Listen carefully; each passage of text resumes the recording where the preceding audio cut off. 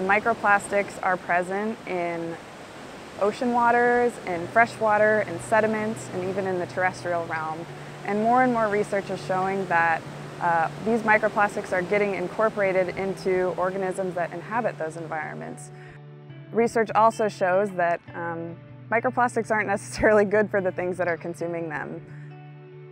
Our goal is to figure out if we have them in our oysters and clams, and if so, are they at problematic levels?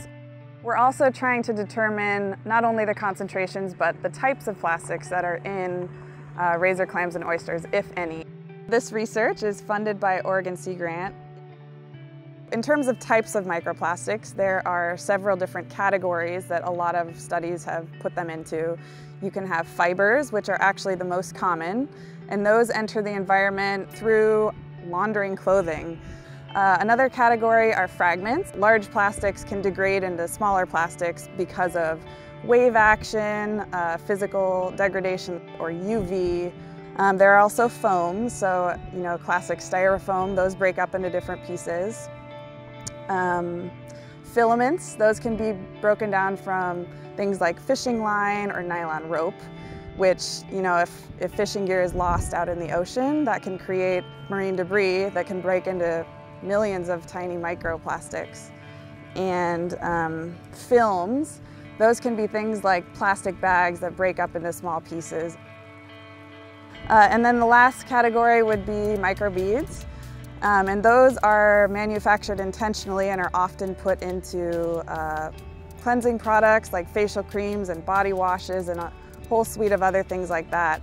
And when those are used in the shower, they wash through the wastewater system out into the environment. So presumably, organisms would ingest these. Oysters and clams are both filter feeders. And they're sort of indiscriminate feeders, so they may take in a piece of plastic, either a fragment or a fiber or something else, and not necessarily be able to eject it back out. So we're trying to figure out, again, what the concentration of microplastics is in the tissues and then in the gut of the Pacific oysters and the razor clams. We're also trying to see if there's a geographical gradient, so that's why we're having 9 razor clam sites and 5 oyster sites along the Oregon coast to see if there are hot spots. Another goal of the project is to determine if there's a sort of temporal component in the differences of microplastic concentrations. So we've sampled in the spring of 2017 and then again in the summer to see if there's a difference. We selected oysters and razor clams for this study because we're really trying to get a good picture of as much of the coast as we can. Razor clams live in the sandy beach environment and oysters are grown more in the estuarine environment. The other reason that these species were selected is because they're consumed by people.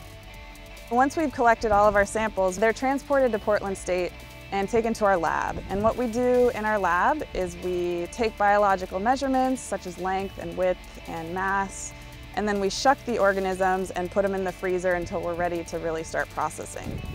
So the next step after we take them out of the freezer is we do this digestion in potassium hydroxide, which essentially dissolves all of the organic tissue and leaves the plastics. What you see is essentially clear liquid where the organism once was, and then some sediments in the bottom. That is then analyzed under a microscope.